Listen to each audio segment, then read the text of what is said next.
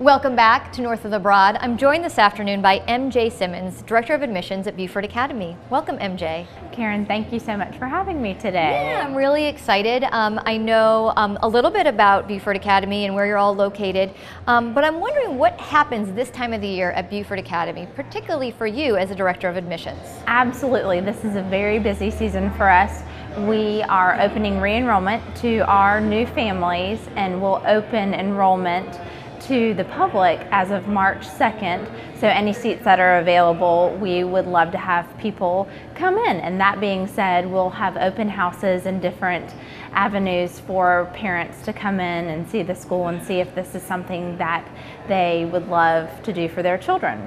Yes, our first open house is January 22nd, Thursday, January 22nd at 8:30, and the following Thursday we will have another open house at 8:30 as well. And it's really a drop-in. Anytime you can come, fit it in your schedule, drop your children off and come. And this is for pre-K 2, pre-K 3, pre-K 4, and kindergarten. And it's really so the parents can see the students in action, what the teachers are doing with the kids. And it's a wonderful program. I can speak from experience. I have a 3-year-old there myself, so I've enjoyed every minute of this year and am so impressed with the curriculum and what's going on in the class. So this is just a way for parents to come and see if this is something. Yeah, so that fits for their family, find out a little bit more about Beaufort Academy and what programs are there. Talk to us a little bit about class size for those youngsters that you're referenced in those age groups, and if somebody was looking to enroll their child at Beaufort Academy, what are some of the benefits? Absolutely, absolutely. So we say we have a 13-to-1 ratio in the younger grades. In pre-K, it's a bit smaller depending on the class. My son's class is 10-to-2, and all the pre-K classes are 2 teachers, or a teacher and an assistant with their students.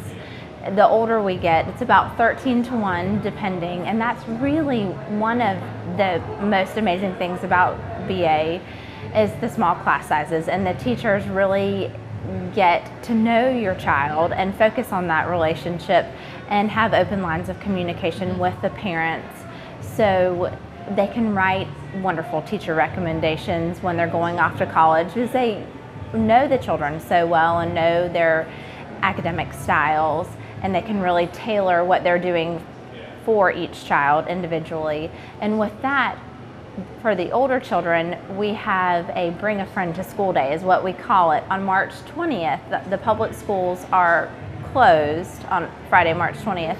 So we're open, and we invite any student that's interested, grades 1 through 11, to come and spend a day with us. Find out what it's all about. Right. And what makes it different. That's exactly right. What makes a small independent school something they may be interested in. So they'll come in, and we ask parents or students to RSVP, because we will provide lunch for them as well, but they really get to, walk a mile in a BA student's shoes, or see what's going on through the day and see if this is something they'd like to do. Some of the, misconceptions they've heard they'll realize are not true. Yes, necessarily. So come and find out for yourself what BA is all about. So definitely, as Director of Admissions, that's a busy time of year for you. But as you mentioned, as a small, private academic institution, you're always looking for the community to help support you and have fundraisers. So I know that you have a fundraiser coming up soon at the end of this month on January 31st. Tell us about that. It is the Chili Bean Run and Cook-Off. And for all of you runners, it is a certified course. So great. So it yes, counts. It counts. Time counts. Time counts. It is, and it's a 5K and a 10K. And afterwards, we are having a chili cook-off and chili competition, and it's a great family event. So if you're a certified chili eater, it's a place for you to come as well. Yes.